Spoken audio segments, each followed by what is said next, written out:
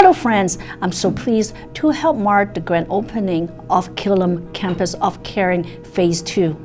With 10 new suites, a chapel, clinic, and hairdressing space, this new addition will make a great difference in the lives of our seniors.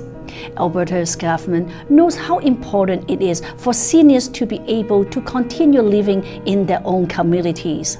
We also know that being a senior means having diverse and changing needs. I'm glad this facility will help more seniors remain in their community as their care needs change. Thank you to everyone who has helped make Killam Campus of Caring Phase 2 a reality.